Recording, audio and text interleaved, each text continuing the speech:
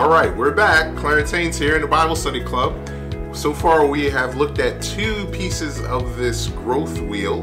The first one being revelation, and we said when revelation happens, that leads you into worship. Now here's something that happens when you worship. And when you worship, a few things happen. Number one, God gets bigger in your eyes. Jesus gets bigger in your eyes. You get more filled with God's Spirit as you enter into His presence, and your joy grows and your faith grows. You see, all of this happens as a result of worship. And so the next piece of this wheel that I want to introduce to you and understand how it flows, think about it.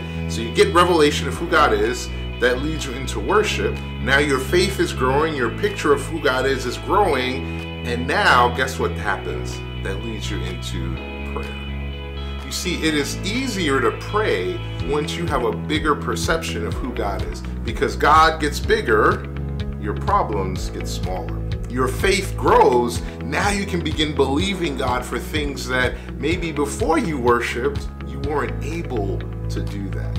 And so understand the process. So it's revelation, God revealing who He is, that leads you into worship, and that builds your faith. So now you can pray with authority and with power and with conviction and with belief, because you're trusting in a God that is bigger than any situation you can ever go through. So I hope you understand here, right? As this is this growth wheel in action: revelation, worship, prayer.